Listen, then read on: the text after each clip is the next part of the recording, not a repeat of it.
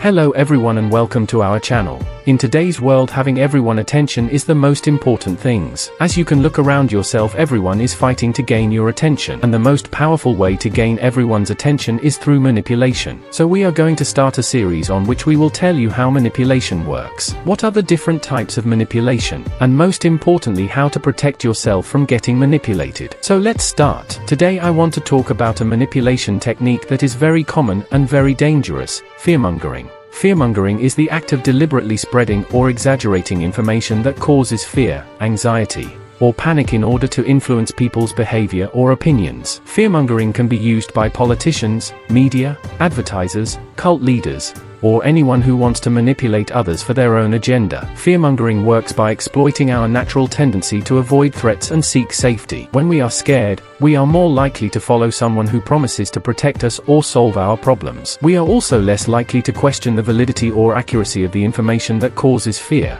or to look for alternative sources or perspectives. Some examples of fearmongering are: a politician who claims that a certain group of people or a certain policy is a threat to the nation's security, economy, or values, and that only they can save the country from disaster. A media outlet that sensationalizes or exaggerates negative news stories, such as crime, terrorism, disease, or natural disasters, and uses emotional language, images, or music to create a sense of urgency or danger. An advertiser who creates a problem or exaggerates an existing one, such as aging, weight gain, hair loss, or bad breath, and then offers a product or service as the only solution. A cult leader who convinces their followers that the world is ending soon, and that only they have the truth and the way to salvation. Fearmongering can have serious consequences for our mental and physical health, our relationships, our society, and our democracy. Fearmongering can make us feel stressed, anxious, depressed, angry, or hopeless. It can make us distrustful of others,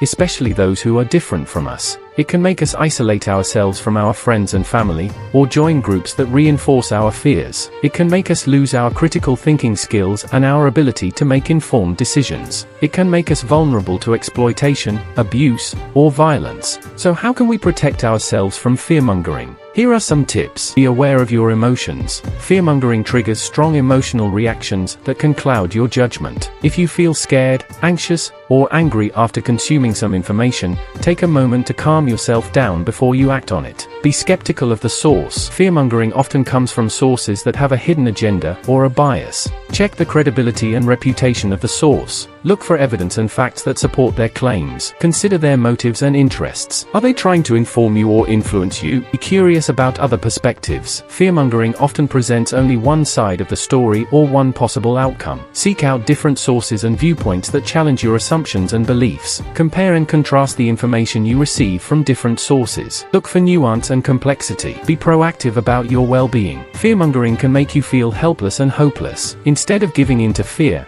take action to improve your situation and your environment. Seek help if you need it. Connect with people who support you and share your values. Engage in activities that bring you joy and meaning. Remember, fear is a natural and useful emotion that alerts us to potential dangers and motivates us to act. But fear can also be manipulated and exploited by those who want to control us. Don't let fearmongering rob you of your power and your freedom. Thank you for watching this video. If you liked it, please give it a thumbs up and subscribe to my channel for more content like this. And don't forget to share your thoughts in the comment section below. See you next time.